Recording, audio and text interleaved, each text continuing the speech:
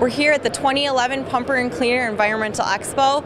There's a lot of traffic and there's a lot to see, so let's get started. We're here with Rick Hicks from Flow Trend Systems.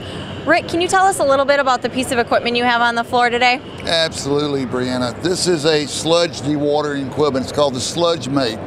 The new process, what happens, works with the polymer system, where you take the septic sludge, grease trap waste, dewater it through the injection of polymer. Going through our process, we have a permanent filter media on it, and it dewaters with within 24 hours, giving you very clean, free water draining out the side filters that can be recaptured or sent to a wastewater system.